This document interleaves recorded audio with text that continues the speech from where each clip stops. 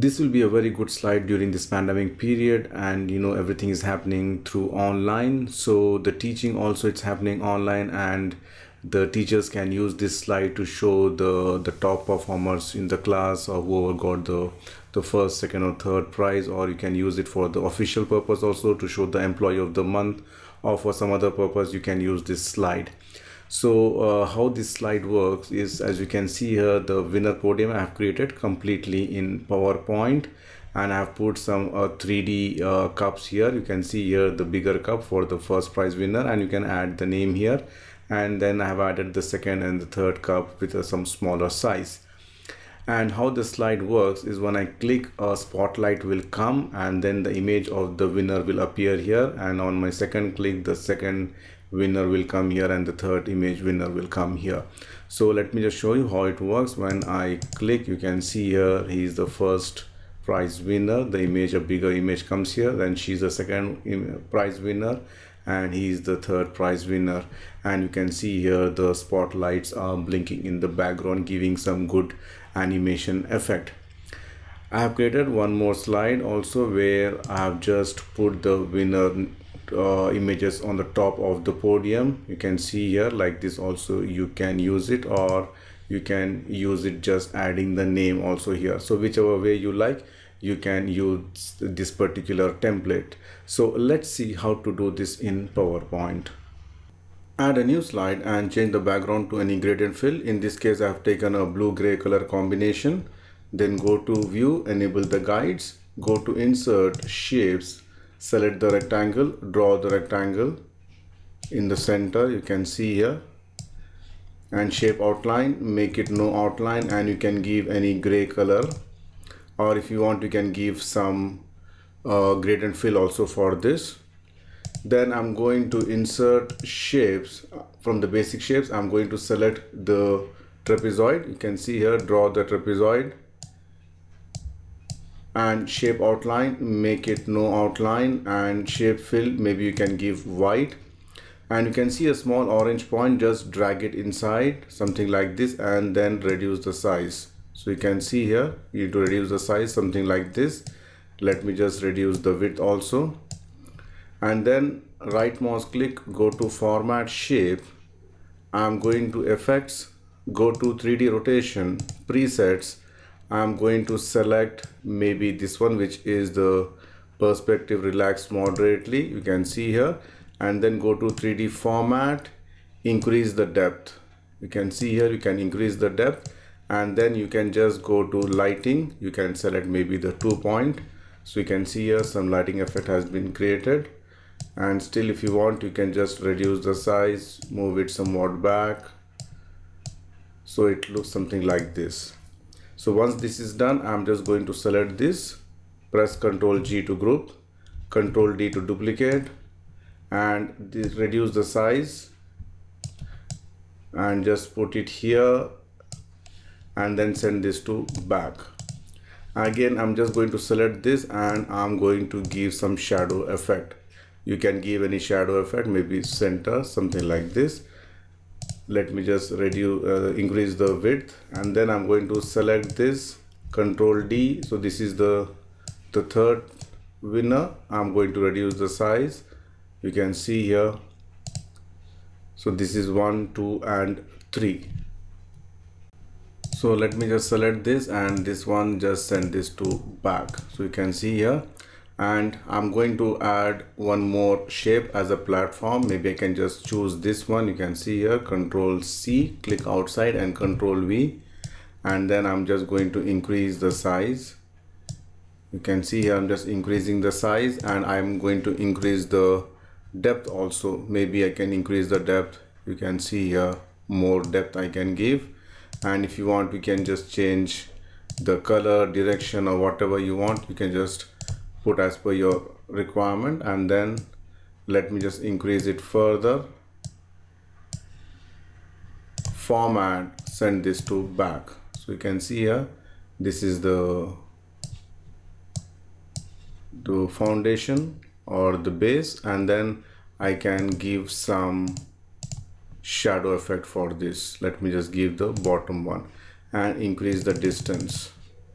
All right, Now one more thing you can give here, one more shape you can give where it looked like a shadow effect. For that, go to insert shapes, select the rectangle, draw the rectangle covering this. Shape outline, make it no outline, and I'm going to select gradient fill. So this one I'm just going to remove the gradient fill. One, I'm going to select a black color, and the second one I'm going to select the color which I have used here. Then type, make it linear, and direction, the black one should be at the bottom like this, you can see here. And this one, make it fully transparency, and this also you can increase the transparency effect. So you can see here some kind of a shadow effect has been created on this. Let me just bring it more down so it looks something like this. Now I'm going to give the options here 1, 2 and 3. Go to insert text, and I'm just going to type 1, make it bold, whichever font you want to choose it, you can choose the font, you can keep it here. Any specific color you are looking for, you can use that color. Maybe let me just give somewhat, increase the size. So this is 1, press Ctrl D. So here I'm just going to add 2. I'm going to reduce the size a little bit, and then Ctrl D. This will be the third one. All right, and now you can add the icons here, or if you have any shapes or whatever, you can add it here. So if I can go to the insert, and you can see here there's an icon and there's a 3D model. So this 3D model is available only in the latest version of PowerPoint. If you don't have this one, you can search on the net and get some good images here, but I'm just going to use the 3D model here. So you can see here, let me just select the celebration, and I'm just going to select this and insert. So this is the 3D model. You can see here, I'm just going to reduce the size, and I'll just keep it here. So this is 3D model. I can just change the way I want the position, press Ctrl D. This is for the second one. If you have some different designs also, you can keep it or add it. And for the third one, it will be a little smaller. So you can see here. So this way you can add this one, and then I'm going to add some images of the students or of the staff or whoever got the first, second and third prize. For that, go to insert shapes. I'm going to select the oval shape. Either you can do this one, or directly you can go to insert and pictures and select the picture. So let me just show you how to do that one. So if you have some pictures ready, just click on the pictures and select the image which you want to insert here. So I have inserted 3 images, some random images which I have downloaded from the net. You can see here these 3 images I have downloaded. And then what I'm going to do, I'm going to convert this into a oval shape. For that, I'm going to select all these 3 images. You can go to crop. You can see here crop to shape. I'm just going to select the oval shape. So you can see here perfect oval shape has been created, and then you can give some shadow effect which is inner. You can give top left, something like this, and if you want you can increase the distance also. So this person is first one. Let me just reduce the size a little bit, and I'm going to place it here. Maybe this lady is the second winner, so I'm just going to reduce the size and I'm going to place it here, and this person is third one. I'm just going to make somewhat smaller, and then I'm just going to place it at the third position here. So like this you can just add the images, or if you want you can add the image on the top, or whichever way you like, you can just do it. Now it's time to add some spotlights here. So for this, let me just move this one here, and later on we can just bring it back. So what I'm going to do is go to insert shapes. You can select a rectangle, draw the rectangle, maybe this much size, and shape outline, make it no outline, and shape fill, make it white, and then go to the effects, and here you can see a soft edges that increase the size. You can see here, and then I'm just going to make it somewhat outside of the the slide area, and then go to insert shapes. I'm going to select the trapezoid, draw the trapezoid. You can see here, reduce the size from the top, something like this, and shape outline, make it no outline. And this also I'm going to give some gradient fill for this, and again the type I'm going to select linear. Let me just delete this. Here on the top I'm going to make it a white. You can see here the white here, and at the bottom I'm going to select the color which is of the background, and I can just make it fully transparent, so it looks something like this.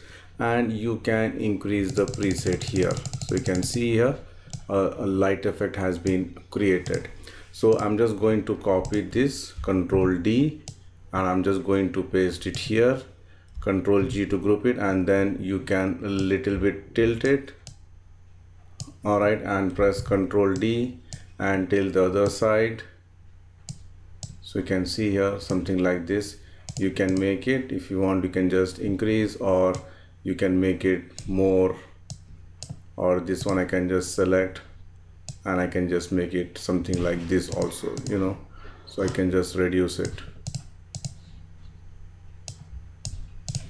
And I can just add one more trapezoid. All right, so like this, shape outline, make it no outline, and shape fill white, and I'm going to increase the transparency effect. You can see here, and then I'm just placing it something like this. You can see here. Let me just make it more transparent.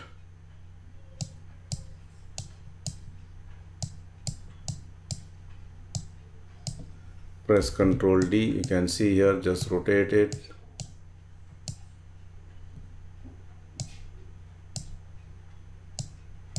Like this, you can make it some shadow effects, and here also you can just rotate and then give some shadow effect, something like this.